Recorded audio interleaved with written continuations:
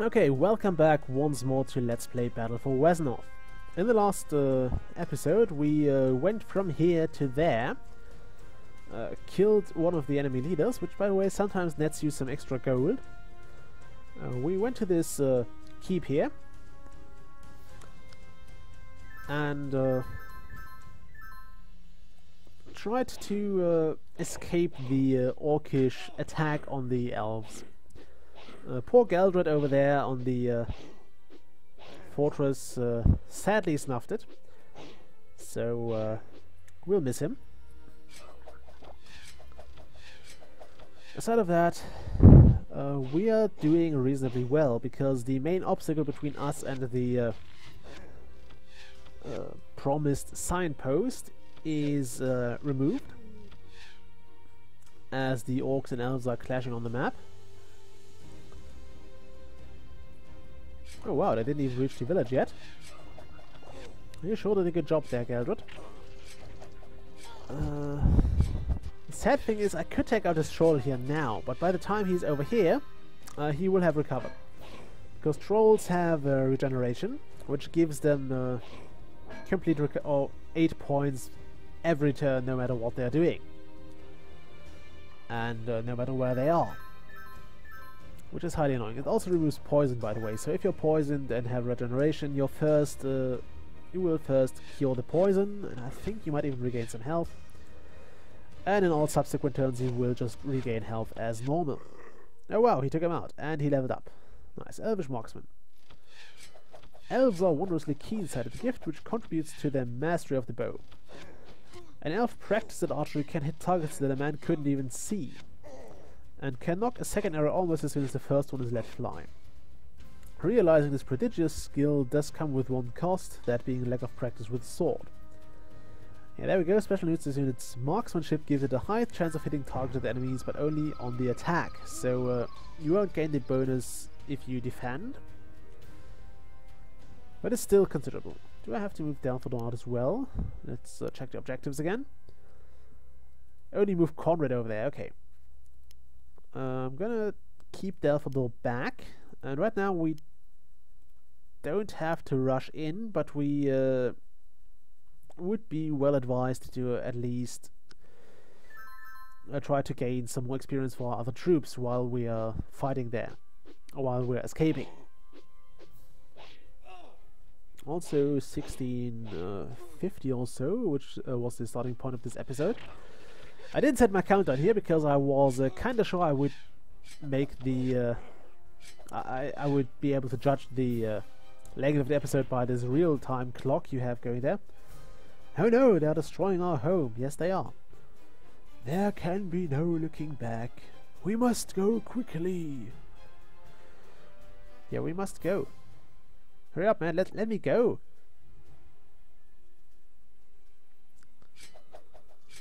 Okay, one of the downsides of loading your game is, and basically rolling back the Let's Play, is that you have no bloody idea what you've already talked about. At least I lose track of it if I load the game.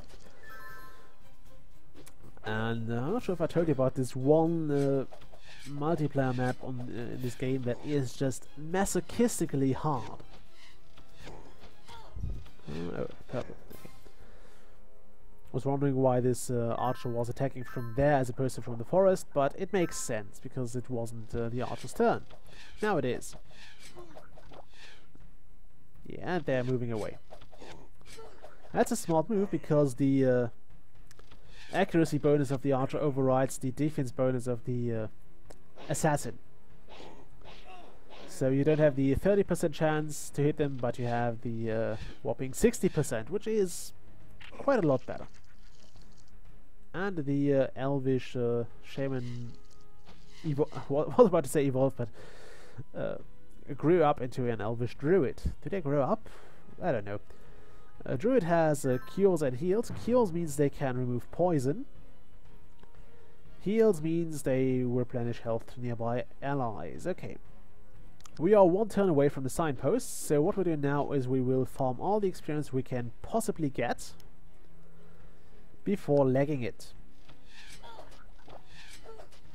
And because the RNG is not quite on our side here, we're not making that much experience. A shame, but what can you do?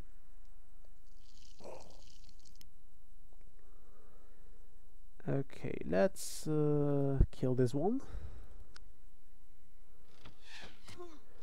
Most likely kill this one. There we go. And let's end the scenario here. Very well, we have made it this far, but where do we go next? We must travel north and try to make it to the Isle of Alduin. Hopefully we will find refuge there. By the way, this came out way before Skyrim, so Alduin is not quite that guy.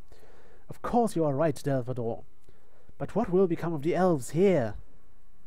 The elves will fight, they may even prevail. But I fear things do not bode well for them. Let us not speak of it now. Onward! Good luck, Conrad. Don't worry about us. We will fight as best as we can. Yeah, you have emerged victorious. We will gain some bonus gold for all the gold we have. Basically, you get the early finish bonus. This is set per scenario, and it's often worth finishing a level early. We gain 31 per turn for that, which is tagged on our gold, so we will have 109.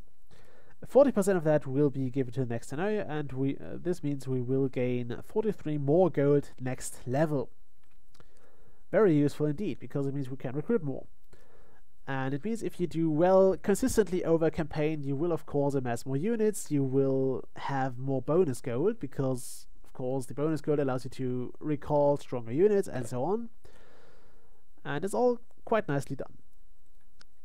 I also like how you have an increasingly powerful army with over the course of the campaign. Okay, so we are here now. Apparently we didn't quite make it to the Isle of Alduin. Okay.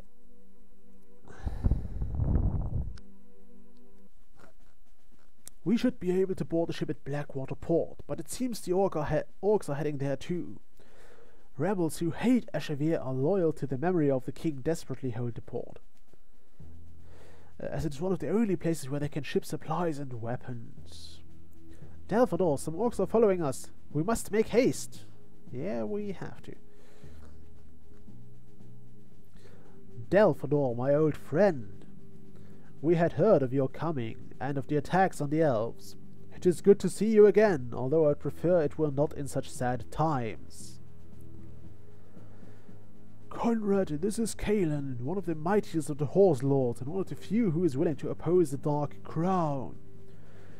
Rumor has it that his lance has slain 50 men and 100 orcs. That's not exactly that much. It seems the orcs have come here too, to try to wrest this port from our hands. Our defenses are still weak, but reinforcements will arrive soon. Yeah, maybe also for the orcs. We will help you fight them off until the reinforcements arrive.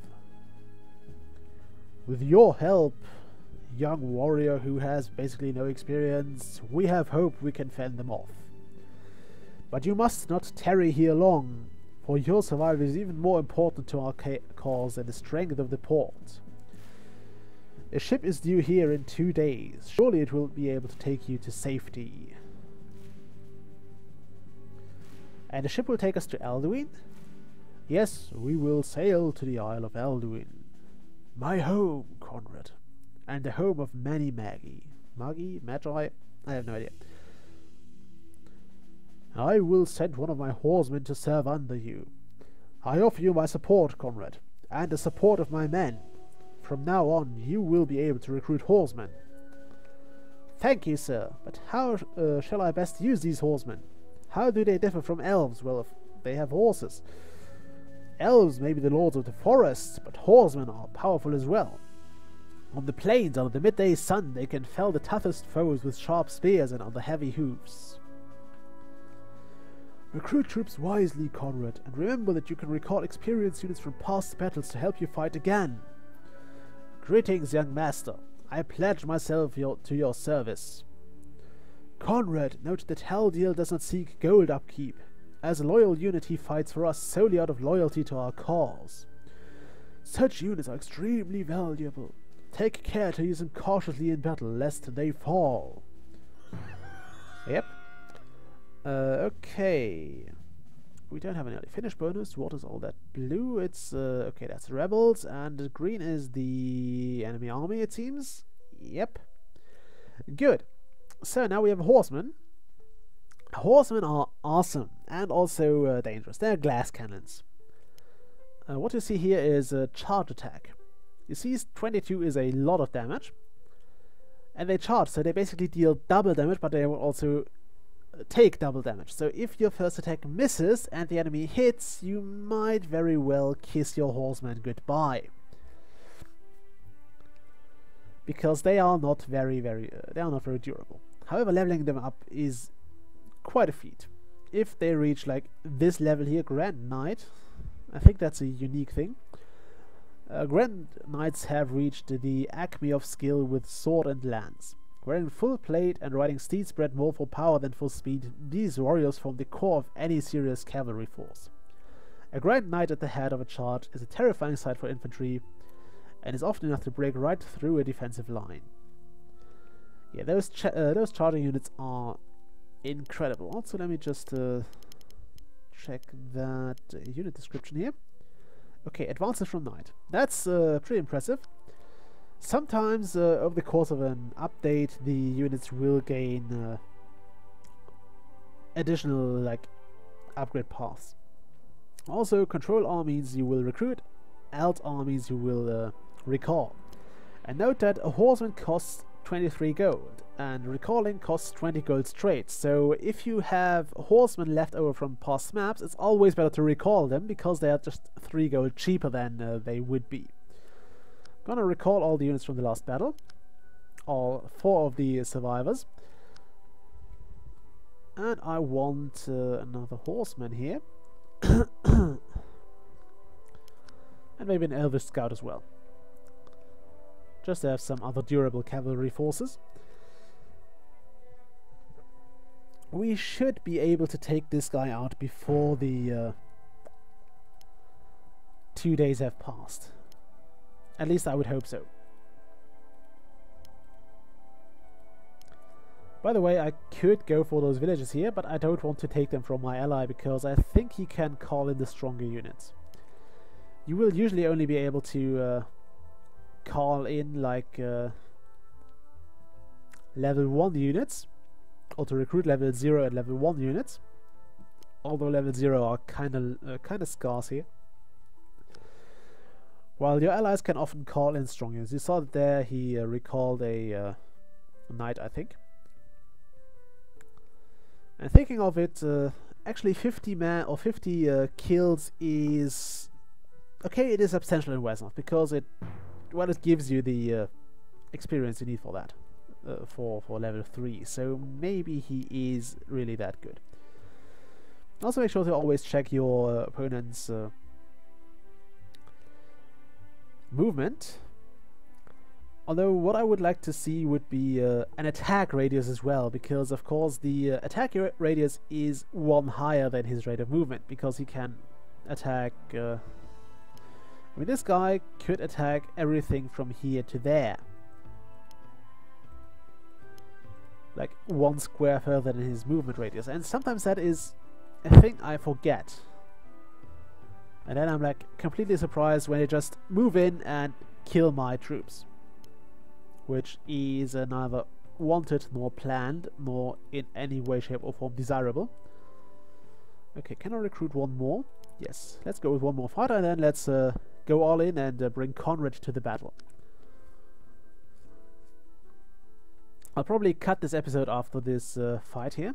Also, why is that? Oh, that's just a village. I keep thinking that's a those blue dots are troops, or all the dots are troops and not villages. I wish they would look a bit although actually they do look a bit different. I should just get used to looking closer here. By the way, sometimes it's quite worth it to explore the map and check places that are a bit out of range. Like places that are a bit away from where you'd usually look for something, like maybe this hut here could be worth looking into. can't afford it right now, because I have to fight off some orcs. Okay, we slowed him down. Now I could actually try to charge him. You see here, 22. Okay, wait, what are we doing here? 22. Okay. Yeah, charge means we will miss. You missed twice. How did you do that? And why did you do that? You're so useless.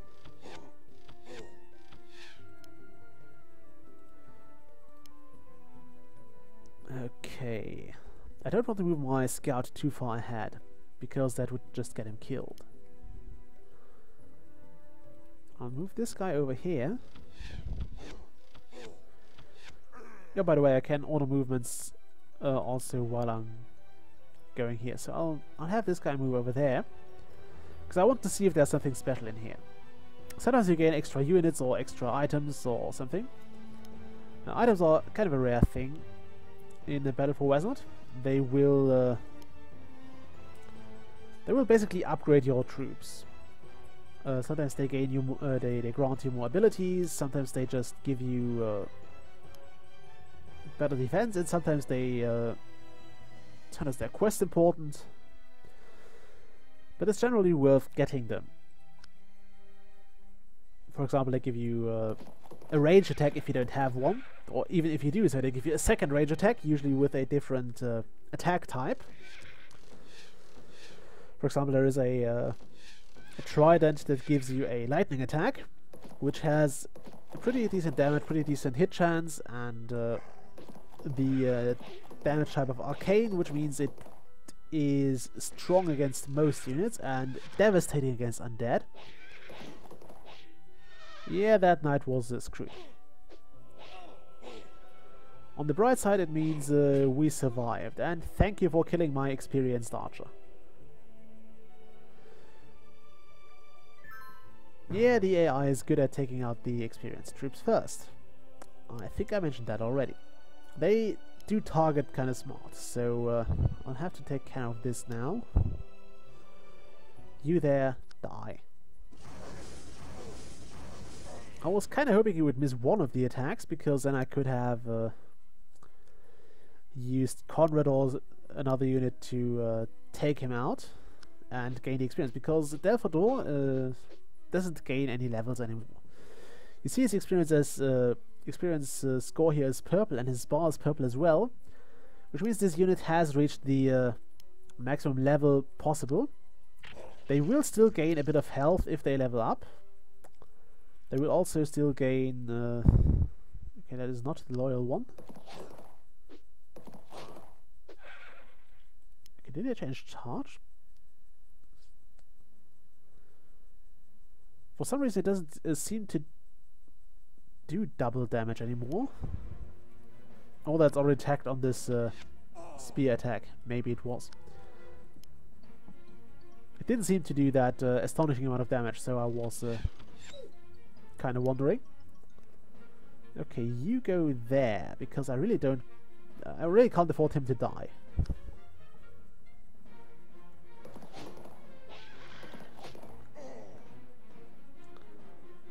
Okay, come on. Sometimes the game also just drastically changes the rules. Like it, for example, it tells you to kill a guy, and then after a while, something pops up here, and the rules will suddenly get from all the way there to there in like 2 turns. And stop killing all my experienced units, damn it. Yeah, okay, that was to be expected.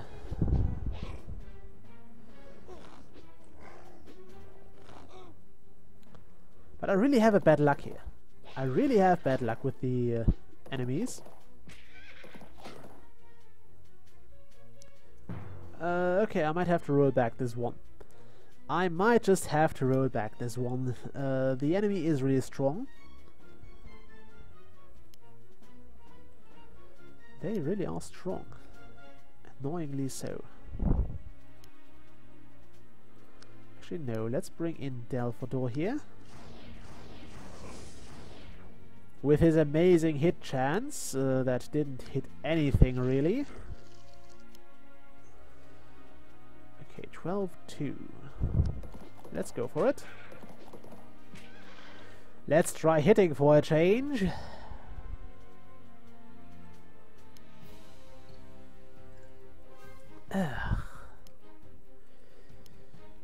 Yeah, that, as I said, the RNG can really screw you over. But luckily you have the back to turn something button, which I might be tempted to actually use. I'm really tempted to use it. Let's just figure out what's up there.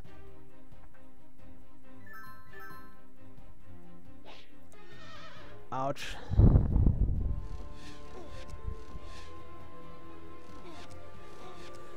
Not good. Yeah, we are vanquished. Okay, screw this. I'm going to go back to turn 4, maybe? Yeah, that'll do. Sometimes you just have to do that.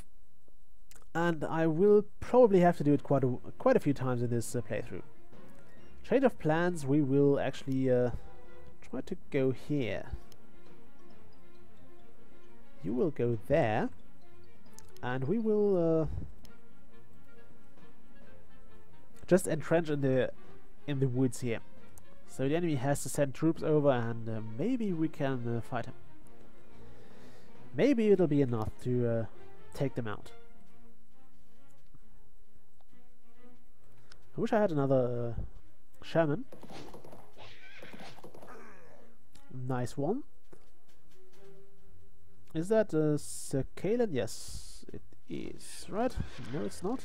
No, it's not. It's just a knight. I'm probably going to try to finish this scenario within this video. Look at that, we're actually being more successful this time.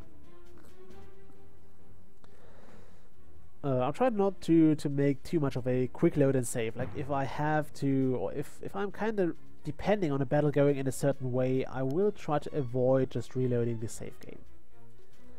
I can't promise that will be feasible though. Like there might be cases when that just doesn't work out.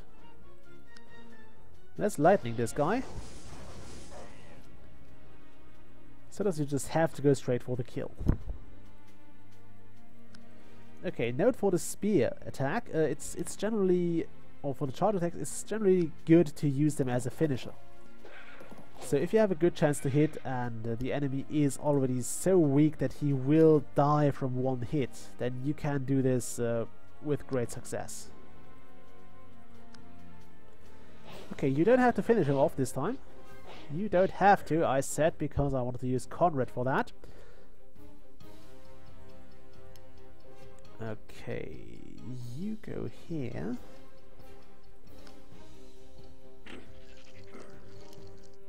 Slow down the troll. You go up there. No, you don't go there. You go... No, you don't go there either. You go here.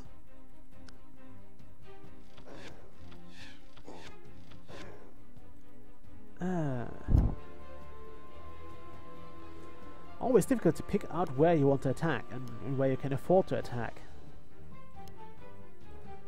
I'll have to go in here.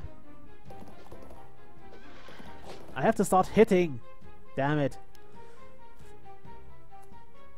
Okay. Go there. You go here. This is just to keep the enemy busy, because they will very likely attack him now. Although he might just take out his Orcish warrior to take to do that. Move Conrad over there, and hope for the best. Godspeed, Conrad.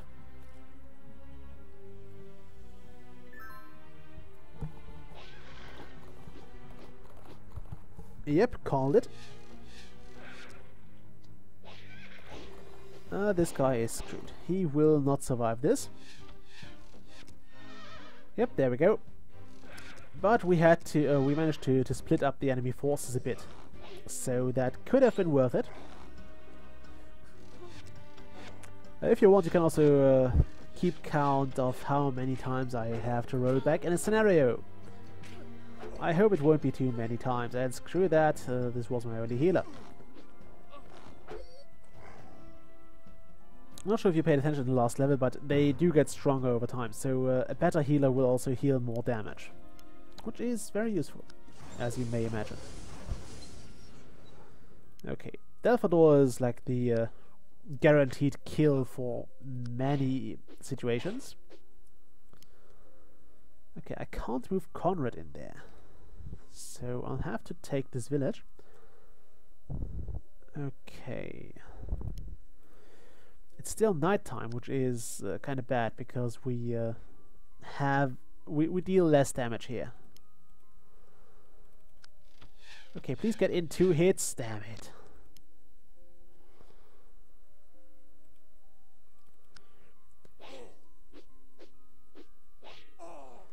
Woohoo! Conrad hit something.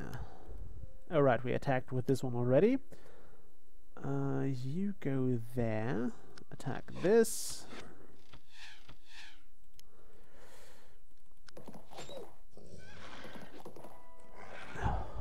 Of course, we don't have the luck here.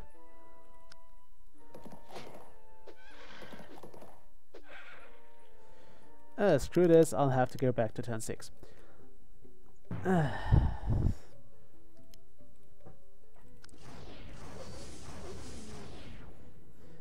That's what I'm talking about. How far can you go? Okay. You actually take out this one. This was pretty safe because in 4 hits she shouldn't miss too many.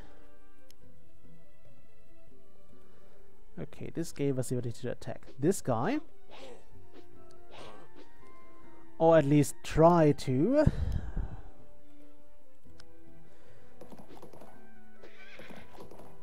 How could you miss that? You have to try to miss that, really.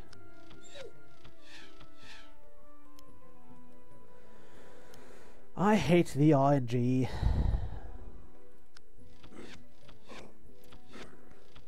Sometimes. I mean, it's often fair that you lose, but many times it just takes you over big time. This might actually be one of those times because I can't frickin' deal with those enemies. Can't take out this guy, can't take out this guy. Let's go back to that, back to turn 6 again. So again, if you try to keep track of how much I roll back, this was the second time now. And of course the game turns out completely different once more. I would actually use that chance to get a shot at his leader. But I might be out of luck there. I might be out of luck there.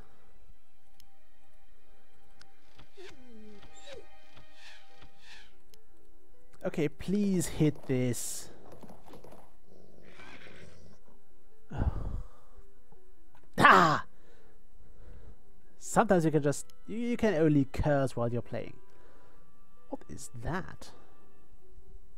Oh, nothing. Okay. At least we got the loyal unit out of the way.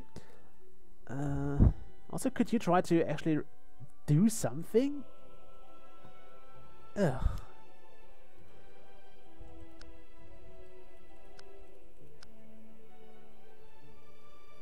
Okay, this one is most likely to die. The same goes for this archer here. We could try to at least damage this one and maybe lower out the leader a bit further.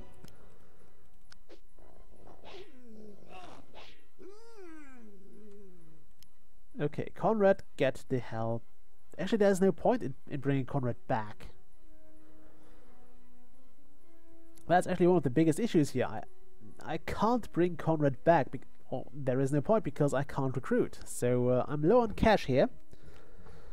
And I'm not entirely sure what to do about that. I mean, I know what I can do about it, it's taking out villages.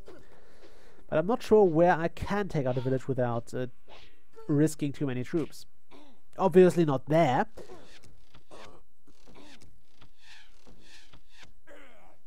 Oh my, I was at least short time lucky for once. Okay, we might want to retreat. We might want to get the hell out of there. And I will also cut the video here, so I'll see you all next time. Bye!